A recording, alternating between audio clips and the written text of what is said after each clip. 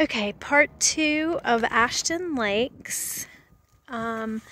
We only have 2 houses actually in this neighborhood that might fit. The other side of the neighborhood has McGuinn homes, which we have ruled out. We have crossed that off of our list. This one right here is another Drexel that is going to be available in your time frame. You can see it's just getting windows. We'll walk in there in a minute. One nice thing about this, I didn't realize when we were up at the other Drexel, is that this will be the community pool. So for resale, families really like to be close to the pool.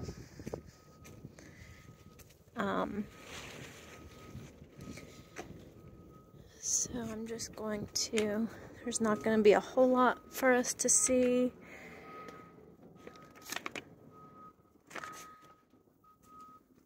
Since it's just in framing.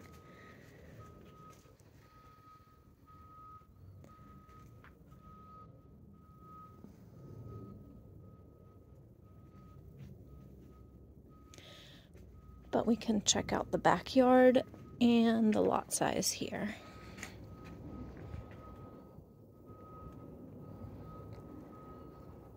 It's a good sized backyard and it's flat, so you can see the neighbors over there have a fence with a shed in the backyard.